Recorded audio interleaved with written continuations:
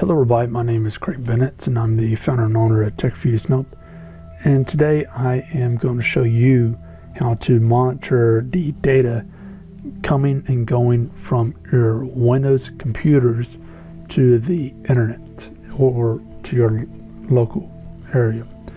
But why would you want to do this? And by the way, this is with a free piece of software called NetWorx. But why would you want to do this? Well, let me give you my real world example. Unfortunately, in the United States, which is where I live, and unfortunately in the United States, we are somewhat behind the times and getting behind the times in the free internet deal. That we don't have free internet here, and it seems like a lot of the rest of the world is getting to the point where they're getting free internet. There's good and bad things about that. I'm not going to discuss that in this video, but in my area, like many other areas in the United States and also many other areas around the world, I have only 2 internet providers in my area. One of them is so horrible. When I had them, about 90% of the time the internet was dial-up. The rest of the time I didn't have internet. And that's just how it was. So it's either this internet provider I'm currently with or no internet provider. And the thing with it is, apparently out of nowhere the internet provider said you have a 250 gigabyte per month limit. That might sound high, but for the average person it might be. But for me it's not, because you got to keep in mind, what do I do? I'm in an IT profession, and that means I actually download, upload, and all the other stuff. Not so much with YouTube, but with most other stuff. But with this in mind, I am around almost in 400 gigabytes in per month, or right now for this month, and it's about halfway through, and they want to charge an arm and a leg.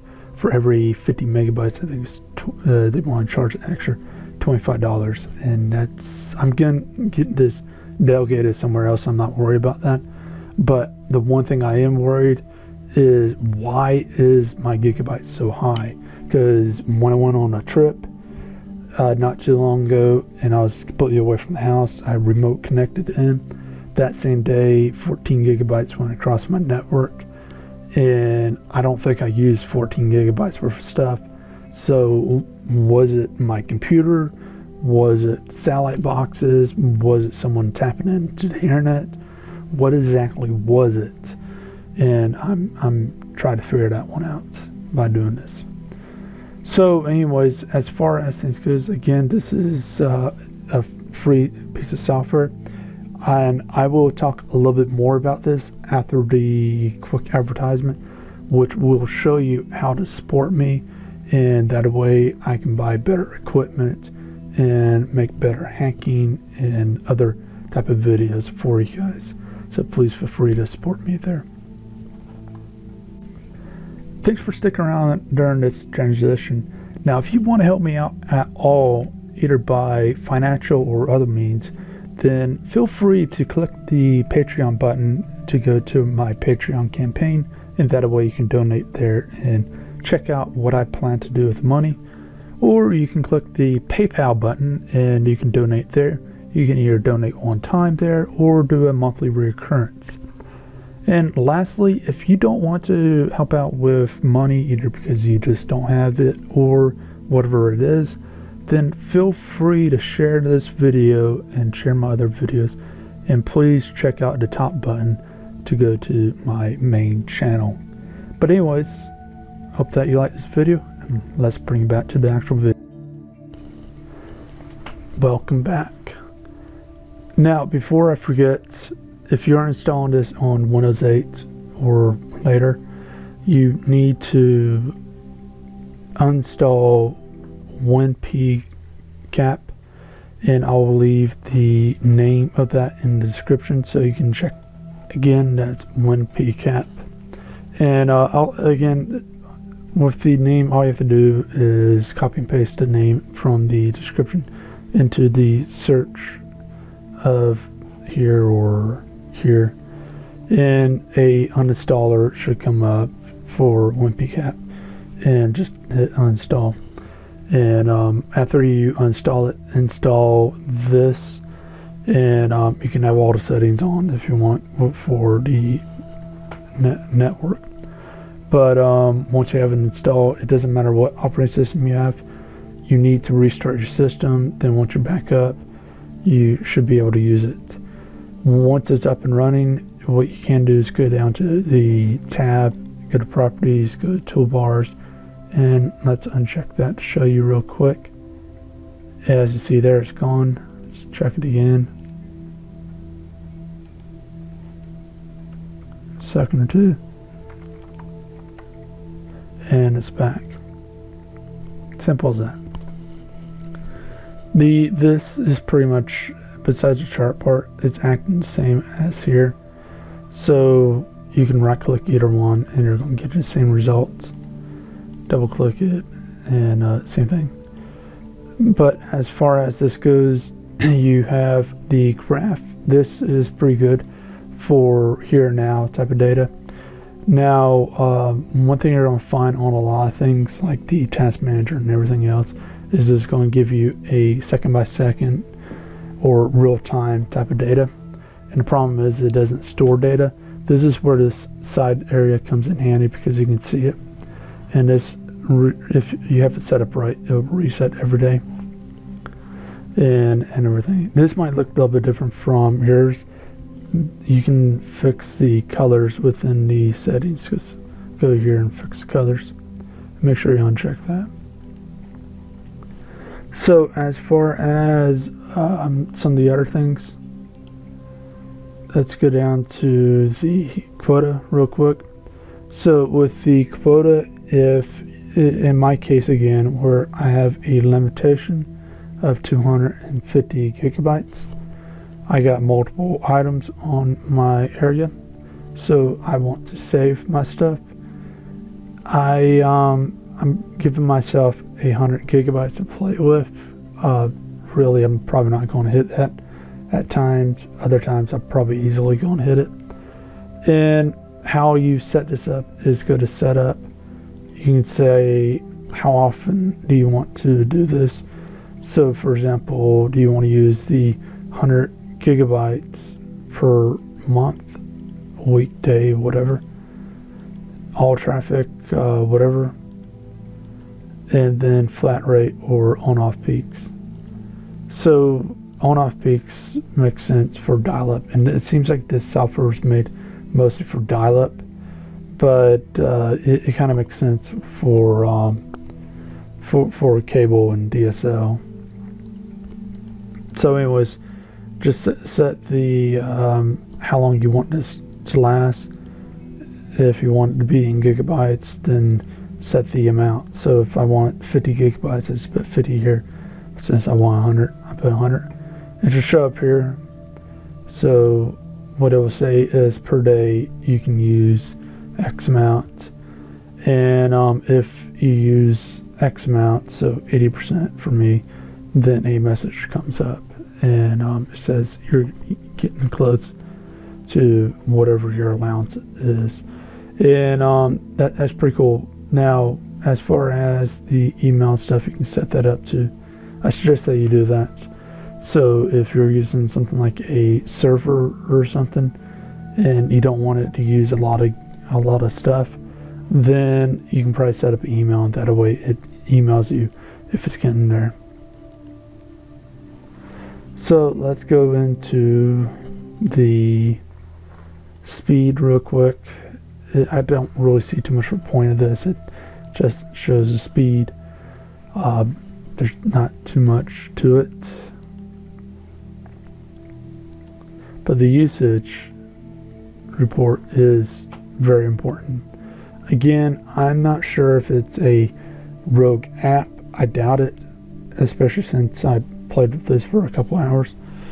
But I'm not sure if it's a rogue app, a rogue computer, or what exactly it is that's causing the mass amount of gigs being used. So what I can do here is go to applications, and it says the application type, where its location, how much it receives, sent in total, and also in comparison with everything else, what is the percentage that's using in your data. So for here, like Chrome, we can see it says 176 megabytes receive 4.87 cents. Doesn't seem like a lot.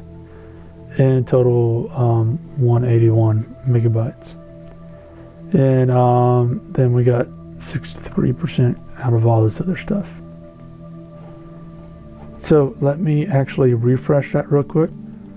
So after refreshing it and doing some stuff on Chrome, you have to obviously hit the refresh button. But you can see the change, and now it says 190 in total. So it's pretty simple. It's pretty easy. You're going to find mostly your stuff is download instead of send out. This is good if you see a lot more sent out and it's not a server or whatever may. You probably have a virus or some type of worm that's sending information out.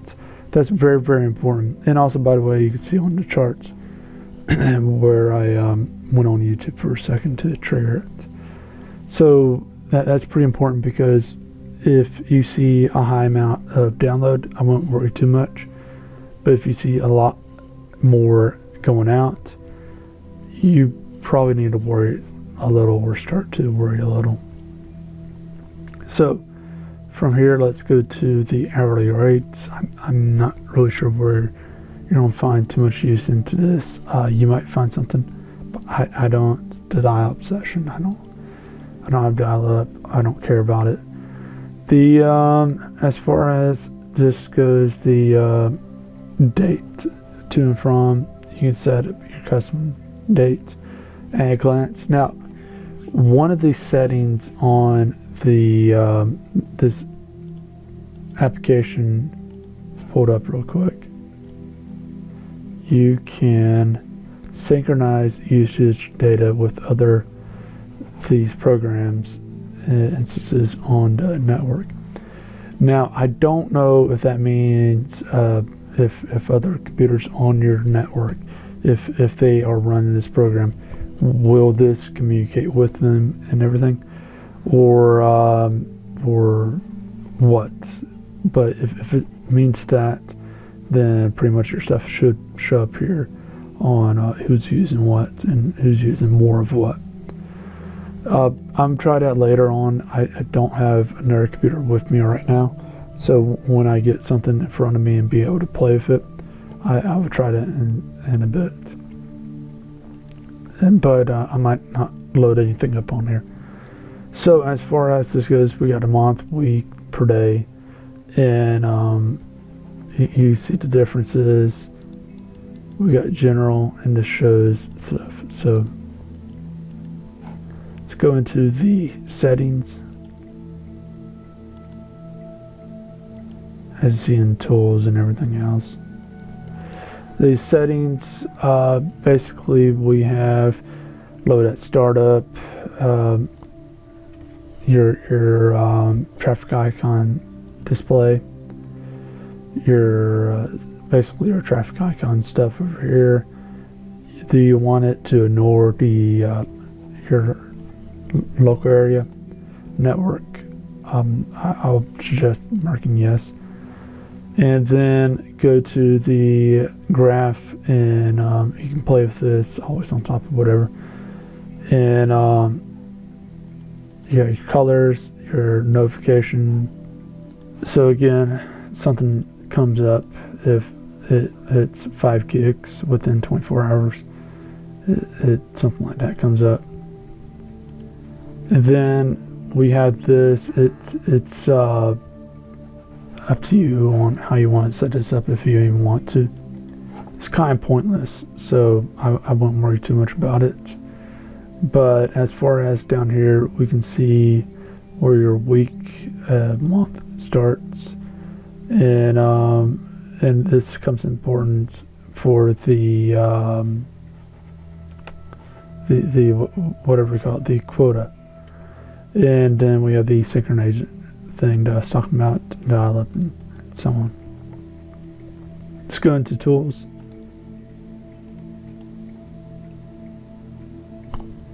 So we got trace route.